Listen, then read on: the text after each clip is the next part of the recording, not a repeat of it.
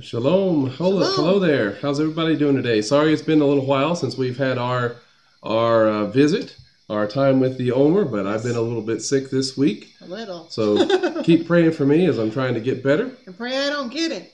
Amen to that.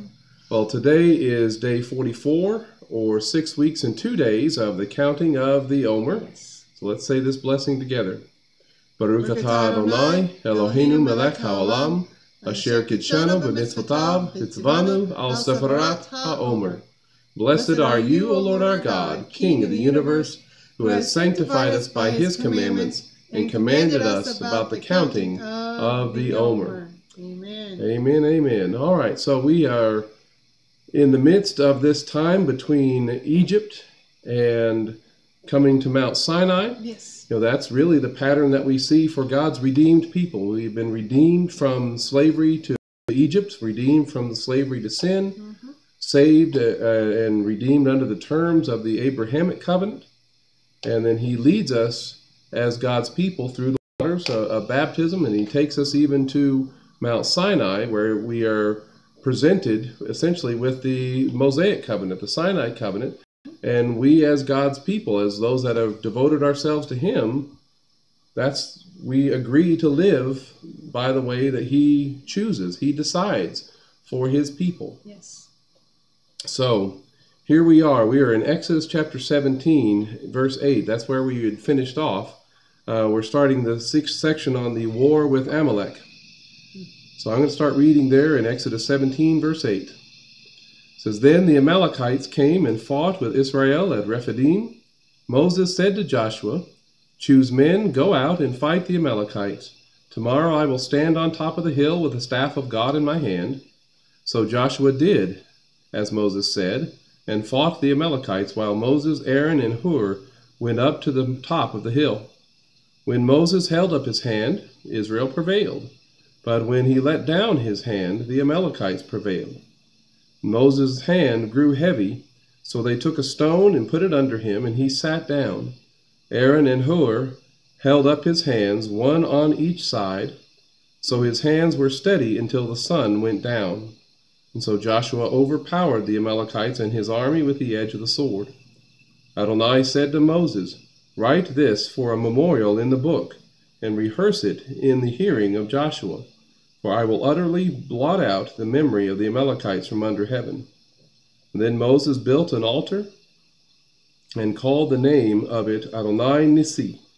Then he said, By the hand upon the throne of Adonai, Adonai will have war with Amalek from generation to generation. And that Adonai Nissi is God is my standard or banner. It also means miracle. It's my miracle. Yeah. You know, I got thinking about that part. If this is where the whole seed of Moses first comes about. Oh, there you go. You know, because that's He's taking a seed, isn't he? It's the seed of victory. Amen. When they sit in the seat of Moses, when they're speaking from the place of authority and victory, I wonder if that's any part of that at all. That'd be interesting. Definitely.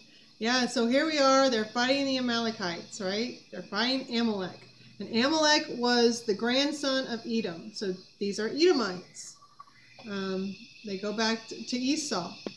So these are relatives. But these relatives are being very cruel as the Israelites are coming out of Egypt. And so they attack them here at Rephidim. And so Israel has to fight. They've just crossed the Red Sea. You know, they haven't made it to the mountain yet. They're not at the mountain. They're not in the encampment yet at Mount Sinai. And here they are. They're having to fight a battle. So do you remember why when God didn't take them north immediately up into the Promised Land? Right? Because he didn't want them to see war and the results of war. Right? But here they're having to fight a battle. A battle for the right to exist. A battle of self-defense. And it is no wonder that what is being compared with this event today is the fight in Gaza. the Amalekites actually lived in the Negev. Mm-hmm. So they're coming out of their way to come fight Israel. Maybe trying to expand their own territory and Maybe. expand their own influence. Into Midian or something, but they're coming out of their way to fight the Israelites. And this was not a fight that Israel was going and looking for, No, and not trying. at all. They weren't trying to enter the land. No. They weren't trying to go and do anything like that. Perhaps, who was it that when the tribe that left Egypt early, Mm-hmm. they went up that way by the way of the sea, right? And they got defeated. Ephraim. Yes, Ephraim? Yes, Ephraim. Just 3 years earlier. You wonder if any stragglers made it over into Edom, and they heard about another event like that, and they didn't want to fall victim to anything.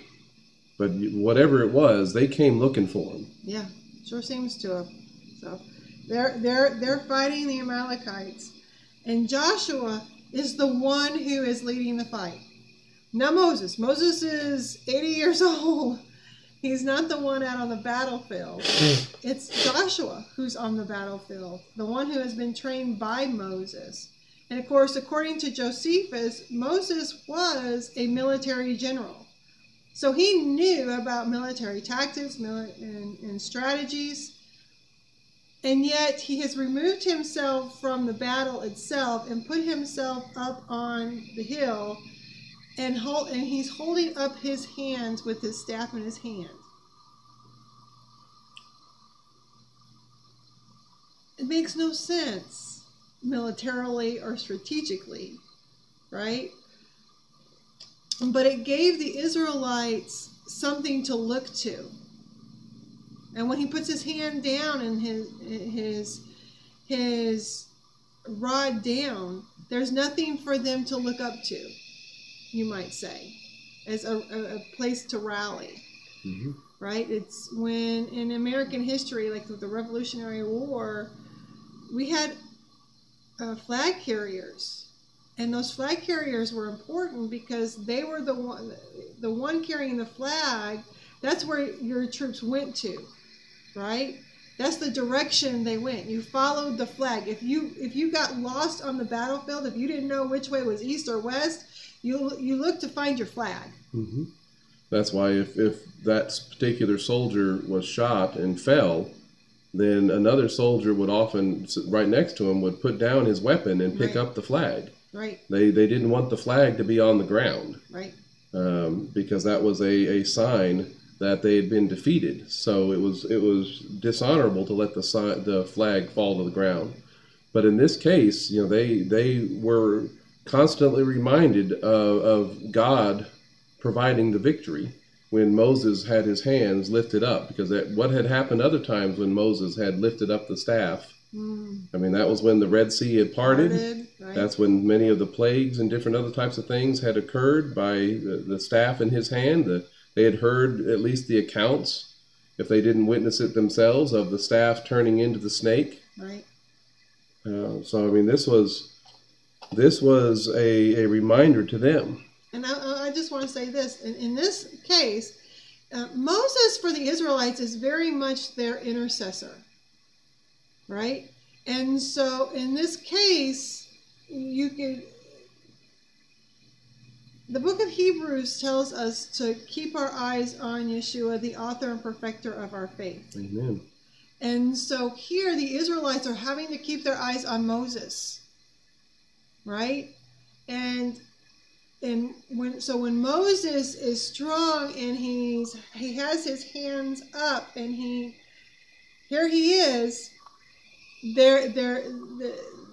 the people are looking to Moses, who's depending on God, they're winning. But when Moses' arms come down, it's almost as if the hearts and will to fight of the people come down. And Moses is not being the intercessor he needs to be in that moment.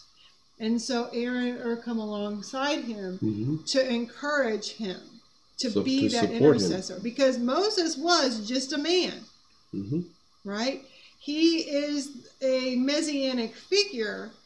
He is an intercessor for the people, but he's still just a man. He's not the Word made flesh. Mm-hmm. And so he needs this encouragement, and he needs the help of Aaron and Hur. That's very good. That's very good. And I was just sitting here thinking, reading that sequence, you know, I used to play in the band and things like that, and we'd have our instruments, and we'd have to just hold our arms and our hands and our instruments up in front of us. Right.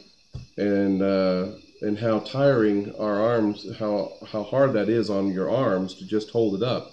I mean, even just taking a small stone in your hand, it seems pretty light, but if you have to try to hold it out for any length of time, you know, in 5 minutes, your arm is going to start wanting to drop, no matter how small the stone that you're carrying is, because of that fatigue that sets in.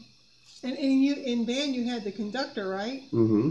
And you always had to keep your eyes as much as possible on the conductor, right? Mm-hmm. If there's no conductor, what happens to the band? Oh, it falls apart musically and everything. Yeah. So yeah, you're always having to put your eyes on the drum major, is what he was called back then. But yeah, you had to keep your eyes fixed on that and try to ignore the pain and the tiredness in your arms and all those other kinds of things. But here Moses is doing that. His hands grow heavy, and so they took a stone, put it under him. He sat down on it. And then he had the assistants, those that came alongside him, and held him up. And that's what provided the direction. That's what provided the rally. That's what helped Joshua overcome the Amalekites. And he's described, as Adonai Nisi. God is my standard, my banner, my miracle, as you had said earlier. By the hand upon the throne of Adonai, Adonai will have war with Amalek from generation to generation. So it's not wise to come against God's people. No. And so in our generation, we're seeing Amalek rise up again. The spirit of Amalek rise up again. And the people have got to keep their eyes on God. The Israeli people, the IDF, they are not dependent on the United States. They're not dependent on any other nation or in the UN. They are dependent on God. They have to keep their eyes on God and know that He is the one that fights the battle for them. And I am sure and I am confident, and I've heard a few, that there are many instances where God has stepped in in this current battle that they are having. And when everything is said and done, I'm sure we will hear about many of them. And so, yeah, they have to keep their eyes on God. We have to keep our eyes on God as we pray for them, right? We have to keep our eyes on Yeshua. Pray for them to have strength in the battle, and pray for them to realize who Messiah is. These young men are important. These young men fighting these battles are extremely important. When we get to the book of Revelation, we see the 144,000. And right now we are in the book of Numbers. We're starting the book of Numbers, which is, in the beginning of that, God is having Moses and Aaron take a census of the fighting men. So who does God count? He counts the fighting men, and He counts the Levites. Those are the people He counts. And so who are the 144,000? Could they be young men in the IDF? Young fighting men. And so these young fighting men are extremely important. And we need to be praying for them, and we need to be praying that they will keep their eyes on God and no one else, and that their commanders will have their eyes on God. Just like Joshua had his eyes on Moses, right? We have to keep our eyes on God. We have to keep our eyes on Yeshua, the author and the perfecter of our faith. He is the one we follow. He is our banner. Yes, He is. And we also have to pray for our own nation, Yes. that we would not be filled with the spirit of Amalek. Amen. Because right now, that's in question. Right now, there is a great divide going on in our nation. There is a great divide among our leadership, that they are in many ways pulling away from support of Israel and the Jewish people. And so that we are not filled with the spirit of Amalek, that we would side against them and even fight against them. As in, we may not be taking up arms as a nation against Israel right now in open conflict, but we sure are taking the side of their enemies. And we don't want to be Egypt, We don't. who holds out the hope of help and then draws it back. That's what Egypt would do. Mm-hmm. We don't want to be Egypt. And so the only thing our nation needs to do is simply ask, what do you need? And we're here for you. That should be our position. That is the godly and biblical position to take, is what do you need? And we're here for you. And that's it. Not to try to tell them what to do, because we're not God. Their instructions need to come from God, not our government. We don't want to be Egypt. Amen. Pray that they are listening to God. Amen. All right. Amen. Anything else that you wanted to add? That's some pretty powerful stuff. Yes, there I mean, is. we're living in a day where we're seeing this play out again. So, and he's fighting them in our generation. So with that, we're going to end this Omer count, and we will see you again in the days ahead. May the Father continue to bless and strengthen all of us. Amen. Amen. Shalom, shalom. Shalom.